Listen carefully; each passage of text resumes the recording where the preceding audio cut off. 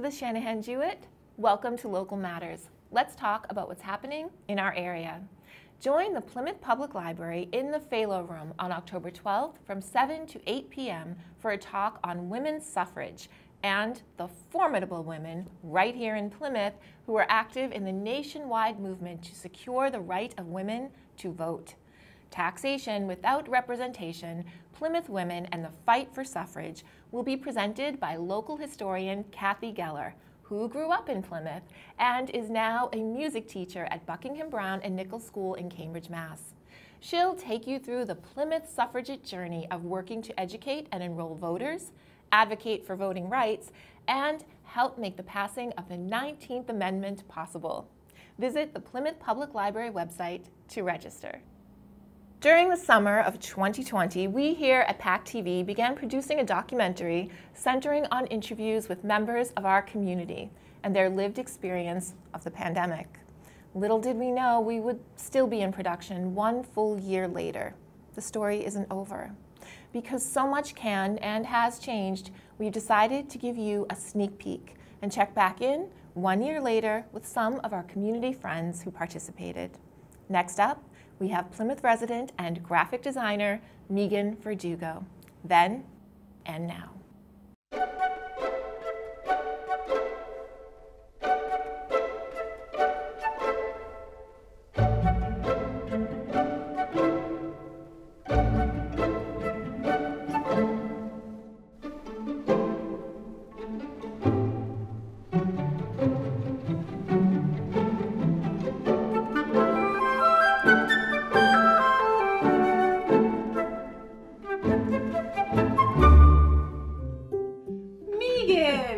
The last time we sat down, it was the end of August 2020, a time of incredible uncertainty, and little did we know we were heading into a winter essentially of isolation.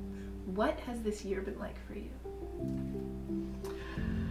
When I saw all of you last, we were looking at a furlough from a job that was about 13 years in the making for my husband, and he has since lost that job, found a job, and lost the commute to Boston, which has also been a huge financial and time boost for him, for us, for our family. Because he's also a musician, he wasn't gigging all of last year, and starting in May or June, he started being able to play out again with certain restrictions at certain locations, and he's really enjoying being able to play music again. So your career, you were a graphic designer, is that accurate? Yes, I'm a graphic designer, and I work from home, and I also work as a baker at a farm stand in Bowen called Bowen Farm, which I talked about before. Everybody that works at the farm is vaccinated, and now with the Delta variant we've moved back to wearing the masks just for public safety. We have new equipment in the farm kitchen, and we're able to make more cookies and more treats. Sales are up. It's amazing. And the farm stand? The farm stand is doing phenomenally well. We have some really wonderful customers that are devoted to our products and our organic veggies. Those are two very disparate career paths. So what do you love? Clearly you love working at the farm. What do you love about the farm or working at a farm?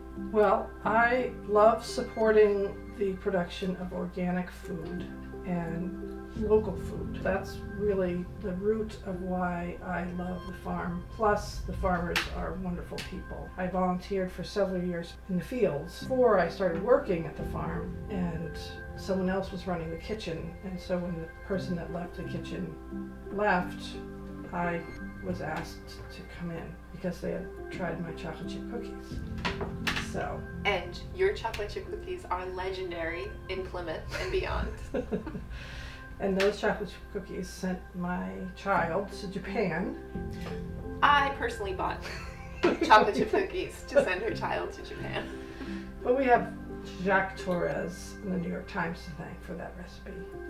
Well, it's the execution. It's the execution. It's all in the execution, yeah. And here we are. We're speaking right now in August of 2021, a full year later. And has this year played out differently than you anticipated the last time we met? I did a few things to help ease my anxiety.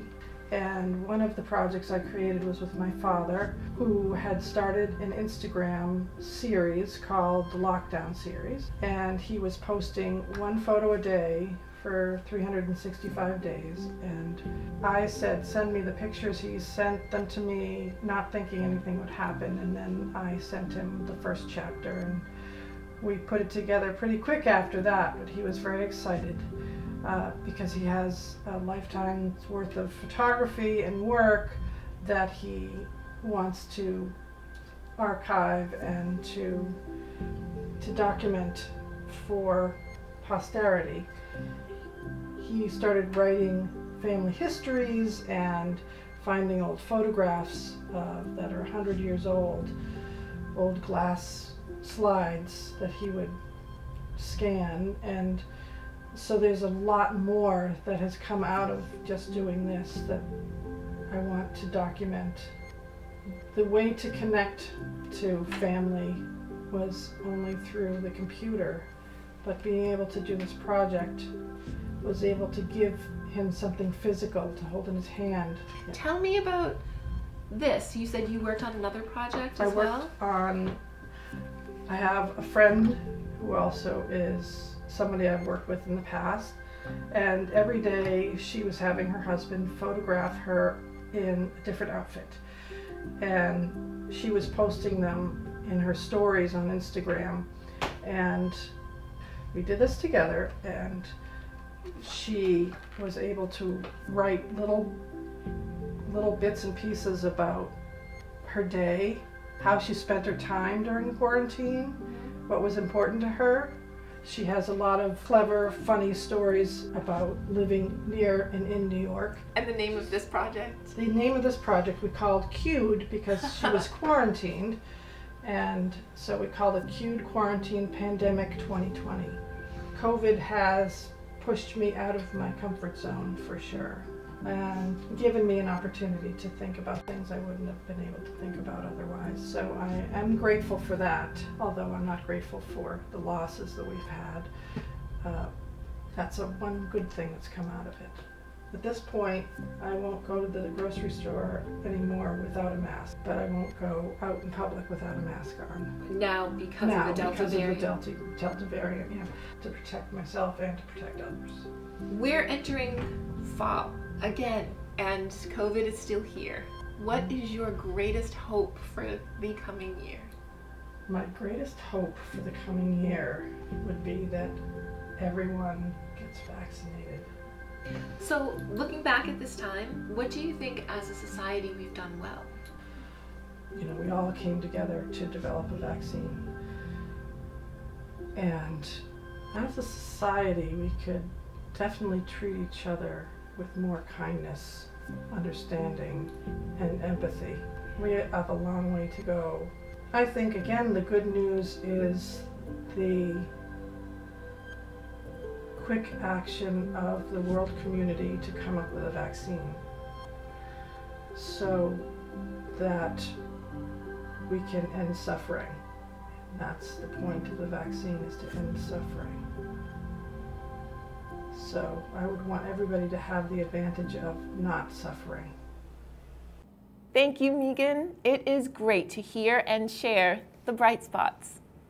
Next up, the Cordage Park Waterfront in Plymouth is the setting for the second annual Glint Music Festival, which celebrates music, art, and heart on October 2nd from 2 to 8 p.m. While artists Duppy Conquerors, Third Left, Young Frontier, and the Pickpockets represent on the main stage, the acoustic stage will feature Hayley Sabella, Alicia Shanahan, and Adam Freitas.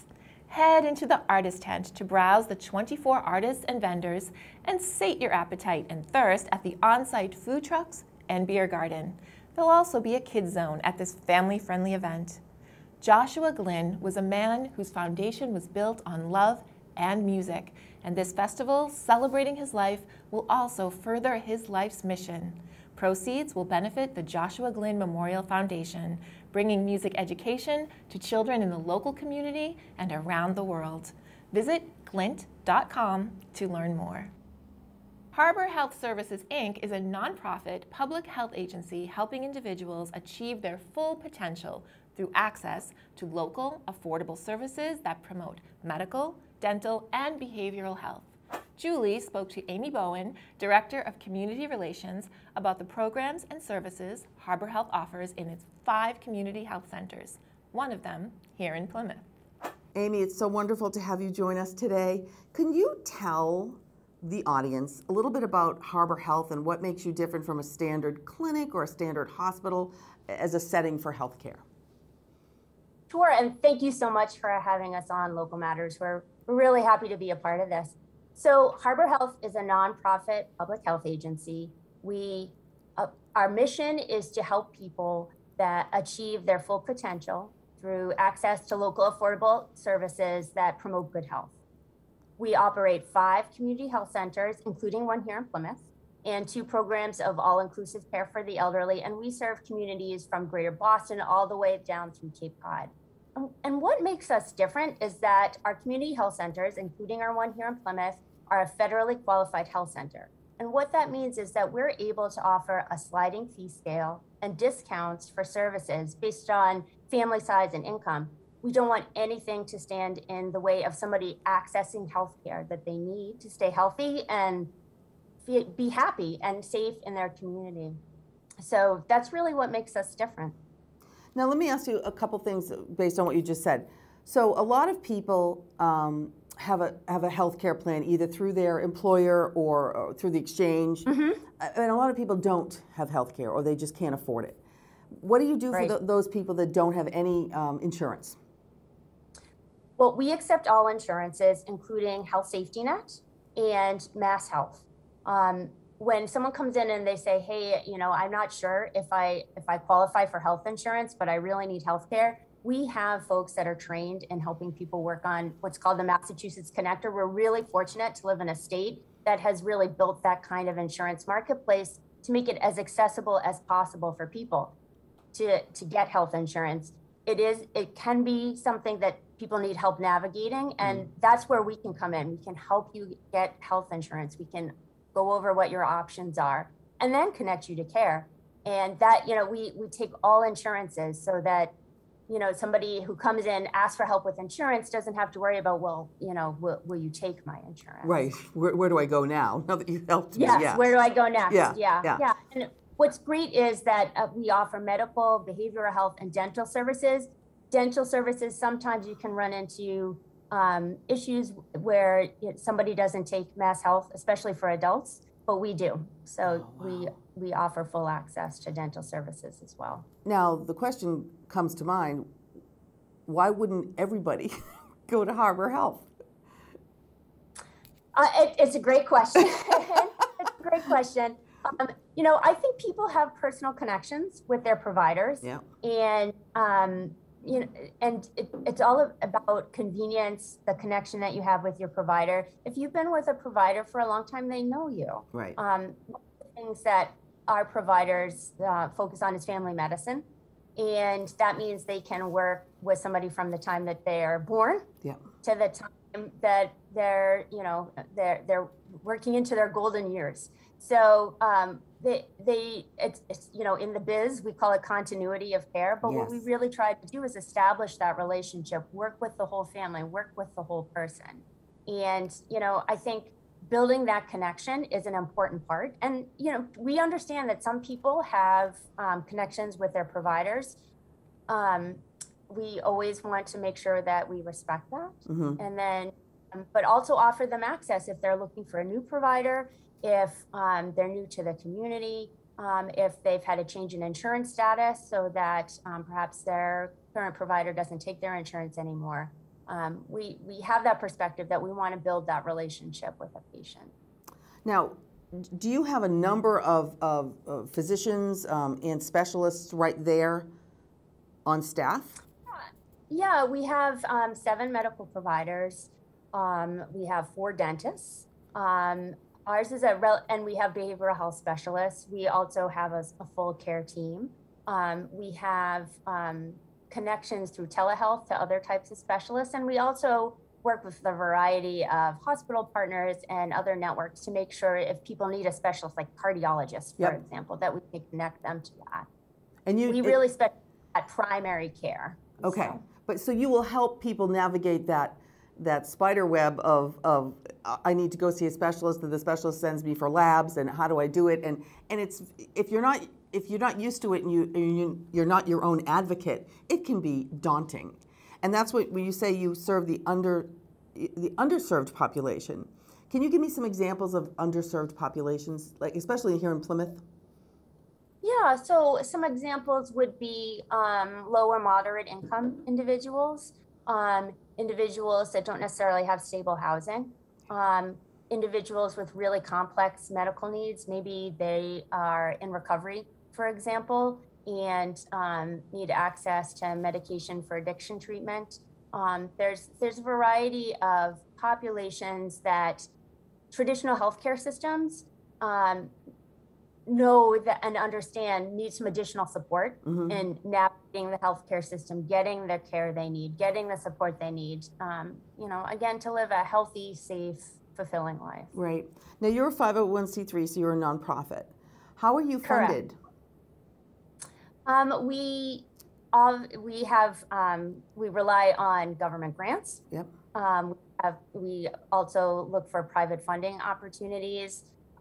We rely on donations, but we do get reimbursed through insurance as well. So we have a model of care, just like any other private practice or hospital system, where we're reimbursed for services. But generally, medical care, healthcare, it has a lot of operating costs. Yeah. And so we look to offset some of those costs and be able to really stretch our resources as much as possible to serve our patients through the government funding, which allows us to offer that sliding fee scale through private foundations and private donations. That's wonderful. Now, during this pandemic, the past year and a half, we're almost going on 2 years at this point, how has this affected the number of people that you're serving? And have you seen a huge uptick in the whole behavioral and mental health needs of your patients? Yeah, like everybody else, we had to make that really quick shift, in March 2020, where we know we needed to be accessible to our patients, especially our patients who tend to live in multi-person households, rely on public transportation. Often we're doing frontline worker jobs. So we knew they needed access to care, especially as they were showing some symptoms of COVID. We were trying to balance that with the health and safety of our staff, maintaining the health and safety of our patients. So we luckily able, with some support from the state of Massachusetts, we're able to offer access to care through telehealth. We made that transition, which was very exciting for us to make that transition, just having that additional way to reach and interact with our patients who often struggle because they're working multiple jobs or don't have reliable transportation, to be able to have an appointment through telehealth. So we've had to adjust that way and continue to try and engage our patients in care. But, it's like everybody else, we're trying to balance opening services, safety, getting patients in, understanding that patients maybe are hesitant to come in because we're still living under COVID. So it's definitely been a balancing act. We are definitely focused on trying to keep our patients engaged in care. Like everybody else has been talking about, so much was focused on COVID. Now we're trying to play catch up essentially and re-engage our patients in things like hypertension control, in for labs, diabetes control, really re-engaging them in that kind of medical care. As far as mental health, absolutely. I think we have a large recovery services program, especially in Plymouth, and I think that's where we had to try and be innovative and continue to have contact with patients and really figure out how to make sure they got the care they need, they got the mental health support that they needed. And all of our patients really Right. need that extra support. So Yeah, there's especially definitely now. Yeah. that increase. Yeah. And finally, what is your wish list for the future for Harbor Health? Well, we have some really exciting community programs, which we've had this opportunity to expand as a result of the pandemic. I mean, really, I think we've all heard the statement, the pandemic has laid bare all these gaps and really shown how fragile the day-to-day existence of many people are, just knowing how close you are to needing to access a food pantry, for example. Just having those types of services available to folks is really critical. So I think one of our biggest areas of opportunity that we're really working hard within Plymouth is to make some of our community programs like our food pantry available. We now go every other week to Plymouth. People can you do not have to be a patient in order to access those services. And our food pantry really helps people get through the month. Right. We can connect them to SNAP benefits, which it helps provide supplemental nutrition assistance so that you can make sure you get food on the table throughout the month. We have a brand new sexual and reproductive health education services clinic called the Thrive Clinic that we are looking to bring to Plymouth and working with different community partners, welcome community partners.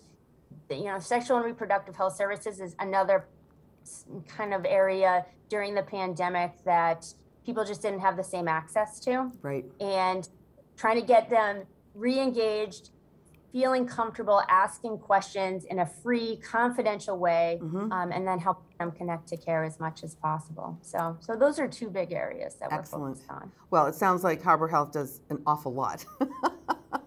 Yeah. I mean, it's a really passionate group of people. We really care about the patients that we serve. I think that's one of the things I love about working there is that people really want the best for their patients and really help them get there. Right. Clearly, your passion shows through 100%. Thank you so much, Amy. We really appreciate you being here today. Yeah, thanks again for having us be a part of this. Sure. Thank you, Julie and Amy. To learn more about Harbor Health, visit hhsi.us. The Pembroke Council on Aging is partnering with the Pembroke Health Department to provide a flu clinic for all ages. They will have the regular dose and the dose for those over 65 available. Call 781-294-8220 to make your reservation, and once the council has received the doses, you'll be contacted to set up an appointment. There'll be no out-of-pocket charge. Just bring your insurance card. Have you been eating the rainbow? Marcia Richards, registered dietitian and community liaison from Beth Israel Deaconess Hospital, Plymouth, has teamed up with the Duxbury Free Library to offer What's on Your Plate, an October 8th program scheduled from 12 to 1 p.m. Including a recipe demonstration and tasting, Marcia will discuss how research supports that eating from the rainbow of colors may promote a healthier you. South Shore Community Partners in Prevention provided funding for To Your Health, a cookbook containing recipes from our community. Each participant will receive a copy. Visit the Duxbury Free Library website to register. Styles and art evolve over the centuries in fashion, architecture, design, and cemeteries. On October 6th from 7 to 8 p.m., join the Gravestone Girls and the Plymouth Public Library for Welcome to the Graveyard, a 90-minute illustrated virtual tour chronicling New England cemetery art, history, and symbolism. There will be local content from the cemeteries in Plymouth and an examination of why we have cemeteries and gravestones, why they look like they do, and how styles and art have evolved over almost 400 years. The talk will be presented in the Phalo room of the library. Visit the website for more details. Local Cultural Council grants have made it possible for the Native Plant Trust to offer an overview of the extraordinary diversity of native plant communities in southeastern Massachusetts. On Saturday, October 2nd, in the Phalo room of the Plymouth Public Library from 3 to 4 p.m., learn about local plants' habitats, resources, and health status. Visit the Plymouth Public Library website to register. Banned Books Week is September 26th through October 2nd, and to celebrate the right to read, the Kingston Public Library is hosting a banned books scavenger hunt for the whole family on September 30th from 3 to 7 p.m. The Children's Activities Room will have photos of the covers of books that have been censored hidden all around it, and scavengers will be given a sheet with matching photos to find. Once you've found them all, show the librarian at the desk and receive a prize. While the program is for all ages, the books showcased will be children's books and appropriate for the room. Censorship divides us. Books unite us. Visit the library's website to learn more. Thank you for staying with us for this episode of Local Matters. From all of us at PACTV, have a happy and safe week. We will see you next time.